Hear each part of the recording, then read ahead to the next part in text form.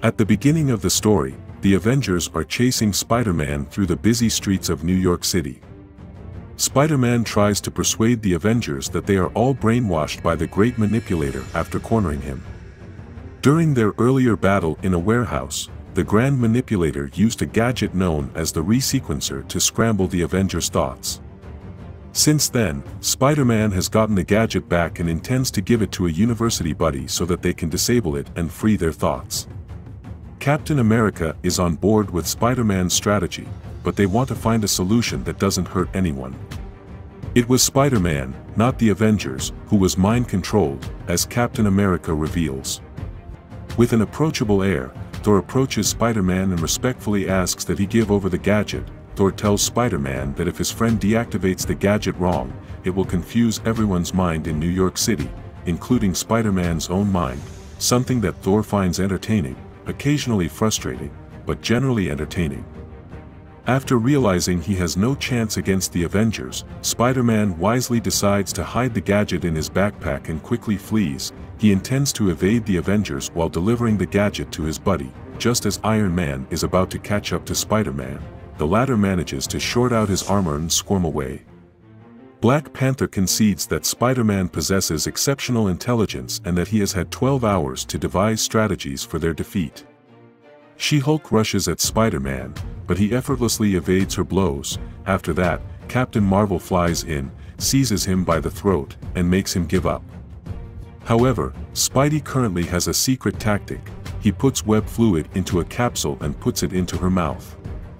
On his way out, he gives Captain Marvel the assurance that the webbing will disintegrate in under a minute. While planning his break-in, Spider-Man unexpectedly encounters Blade. A quarrel ensued. Black Panther gets involved as well. Blade grabs Spider-Man and says, "Let's see you bounce around now." In response, Spider-Man clarifies that he does more than just bounce around.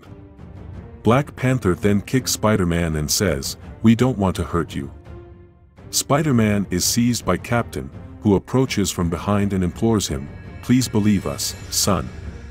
We're not the bad guys." Spider-Man manages to evade his grasp. The Captain manages to snag the bag, but to his dismay, it is empty. As soon as they begin to comprehend this, Spider-Man unleashes a web ball on them, causing it to explode. In the midst of his escape, Spider-Man entangles the heroes in a web of his own making. Thor reaches for his shirt, but Spider-Man deftly sidesteps the attack and swoops to safety.